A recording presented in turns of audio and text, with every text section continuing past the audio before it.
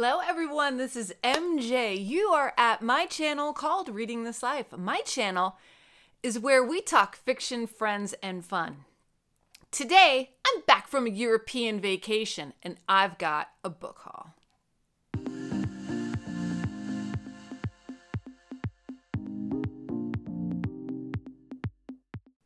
And remember, before we get started, it helps. I know it does. So I hope everyone is doing well. Yes, this is the big thing that I really couldn't talk about. The hubs and I went on our first vacation since the pandy, and it was chef's kiss. It was amazing. I can't even tell you how good it felt to travel. We did London and Paris.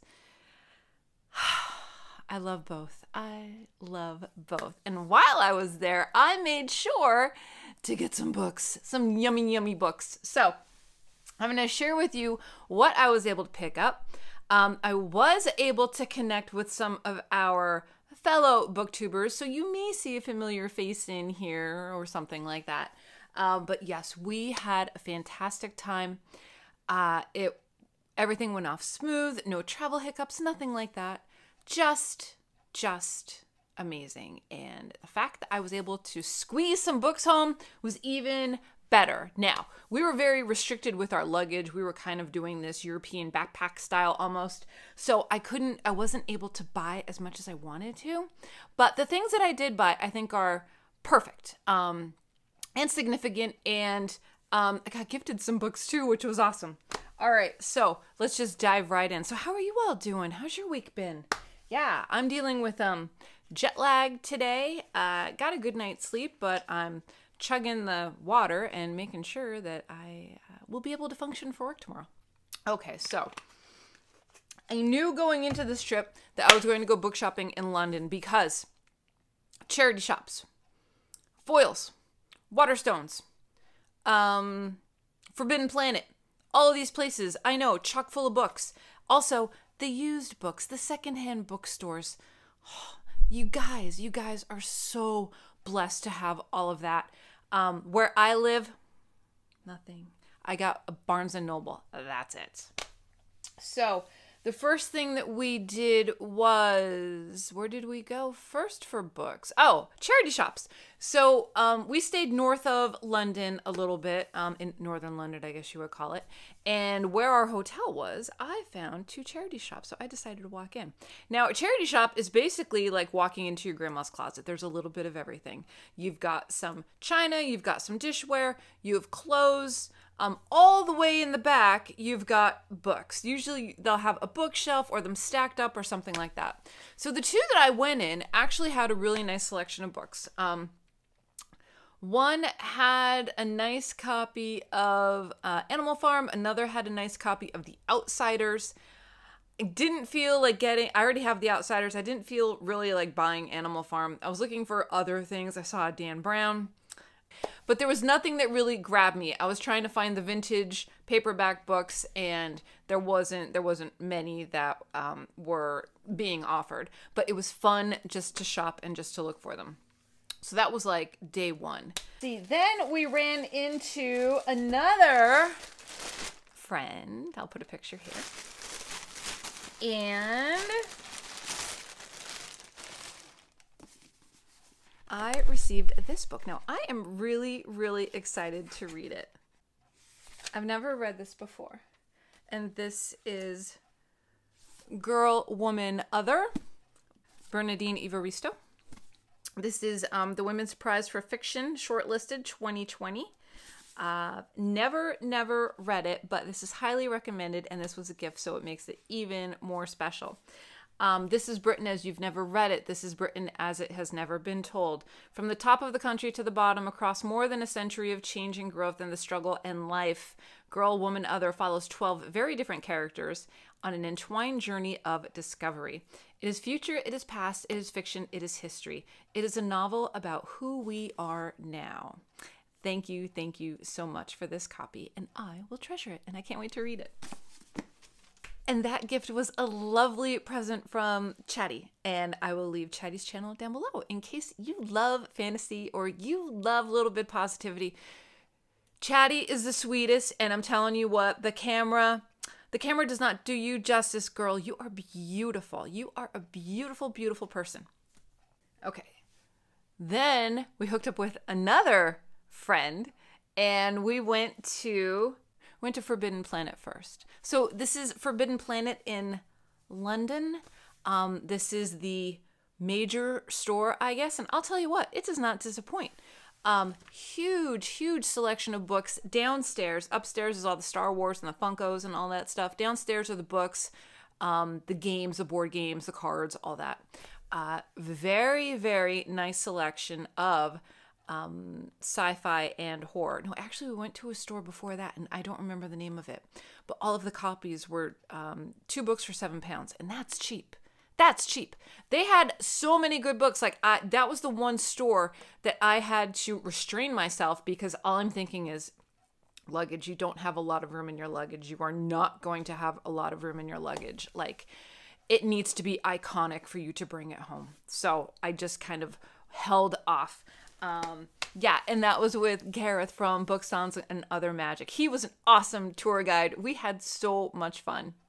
Okay, so then Gareth took us on a whirlwind tour, and we went to Forbidden Planet, and then we went to Foyles. Foyles, oh my God, you guys and your Foyles. Foyles is 5 floors tall. It's huge. It is just jam-packed with books. I wish we had a Foyles over here. Now, Foyles did suck me in because they have lots of signed copies, and I saw this, and this one caught my eye. I've never heard of this author before. This is by Moira Fowley. This is Eyes, Guts, Throat, Bones. This is a book of short stories, and it is signed by the author. There are separate chapters, 4 separate stories. So we have Eyes, Guts, Throat, and Bones, and there's different stories in each section. So I think I'm 2 stories in so far. I know I said I wasn't going to read them, but you know what? Rules are made to be broken, so I'm reading them. And it's very enjoyable. The first story really did grip me. First story was called Such a Pretty Face, and it was good. So this, I don't know if you could see. Yeah, they give you actually a nice card there, which is fantastic.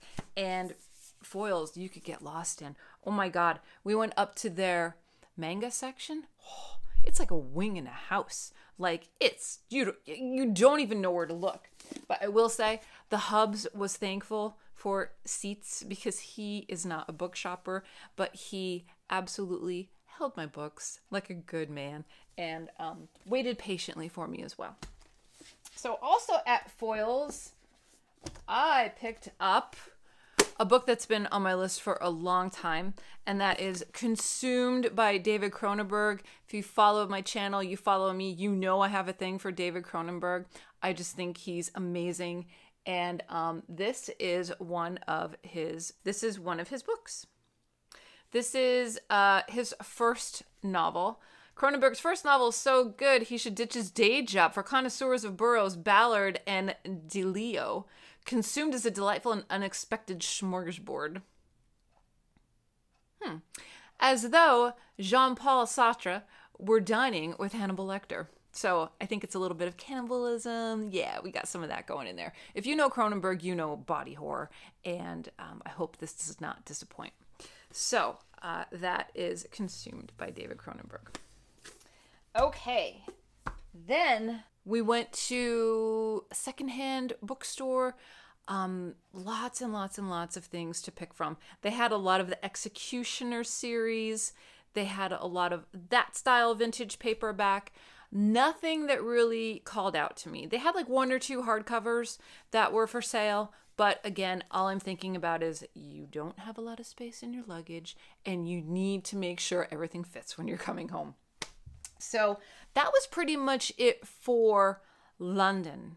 Then we went to Paris. Walked around a lot of the shops in Paris.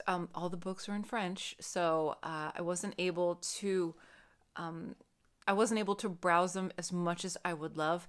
But there were bookstore after bookstore after bookstore after bookstore after bookstore. It was magnificent, even just to see all of the books. So this trip really did fuel my love for the French language and French culture, and it's giving me a kick in the butt to really start learning French as a second language. So wish me luck. Wish me luck. I may like go down the route of getting myself a tutor and really just like practicing, because I'm telling you, I'm coming back next year. I'm coming back to London and I'm coming back to Paris next year. 100%. Okay, so while we were in Paris, of course I had to go to Shakespeare and Company. It's like the destination for book lovers that are American, expats, whatever you want to call us. So at Shakespeare and Company, they have this wonderful little thing where you can buy a prepackaged book that has a book stamp in it. They stamp all of their books if you would like them to be stamped. It is just an ink stamped. It's not embossed or anything like that. And there's a bookmark in here too, but you don't know exactly what it is. So I'm going to save this for last. So we do have a true unboxing. Woo. But they did have, Shakespeare and Company is interesting because you have to wait in line to go outside. The amount of customers are limited because they want to make sure that everyone has space, everyone is able to browse with room, and you're not shoulder to shoulder. So you're waiting a little bit to get in line. Once you are through the store, you see different sections in different rooms, shall we say. Now, the horror and science fiction is mixed together. Not a huge selection. I would say there's more science fiction than horror. I spoke to a friend that we met up with, and she said, yeah, she's not too sure exactly what it is about the French and horror, but there's not a lot of selection. So we'll see. And that was Celeste from Bookbound Weirdo. We were able to meet up with her. Okay, so what I did get, I picked up 5 vintage crime stories. I know, but I thought, you know what? Maybe I'll start a new collection. Maybe I'll start, reading a little more widely. Now, I have avoided this genre for a long time for multiple reasons, but I think maybe I'm just going to dip my toe in the water and see if I like it. So I picked up 87th Precinct. 87 Precinct books, mini little nuggets of crime stories. I thought this would be fun for during the summer, right? Now, I don't know what order these are in. I know there's a certain number, but they're all vintage, and that's really cool. So this is from 1968, and you can see this one is a sensational new 87th Precinct mystery. The covers are really what drew me in. There's the first one. And then on the inside, you can see the Shakespeare and Company stamp right there. And then they'll throw in a Shakespeare and Company bookmark, which basically just has the store. Is that right? That's right. Basically just has a picture of the store. Yep. And people outside hanging out. And it's lovely. It really is lovely. So we've got this one. We've got Bread. The titles are fun too. Here's Bread. They were all so cheap. I couldn't say no.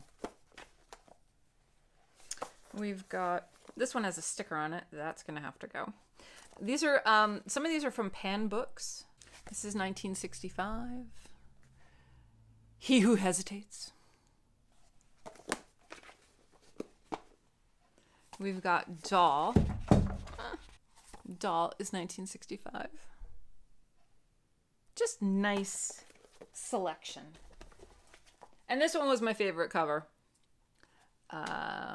This is Homicide Department. And this is 1968. Yep. Dum dum dum. What happened to her? Okay, so those are the books that I got from Shakespeare and Company. Now, as you can tell, this is a lot to cram in my luggage so far. I had my carry-on bag stacked to perfection. It was organized to perfection. This one I had actually in my luggage. Oh, I'm sorry, I have one more. I had in my luggage, and then this one was also in my luggage. So let's open it and see what it is. All right. If you have been to Shakespeare and Company, let me know in the comment section down below. Let's see.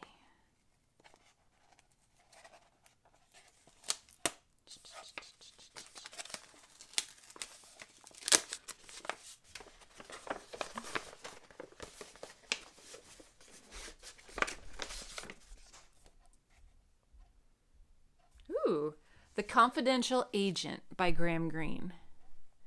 I think that's going to be good. And there is a different bookmark in it. Yeah, this is a different Shakespeare and Company bookmark. You can see that.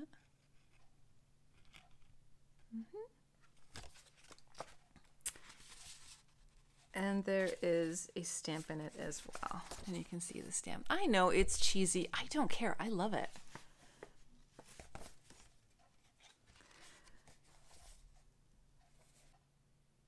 Cool. I've never read Graham Greene, so I'm looking forward to that. Something different. And I love that it's a vintage book too. And this was from, do we know? 1965. So there you go. So here are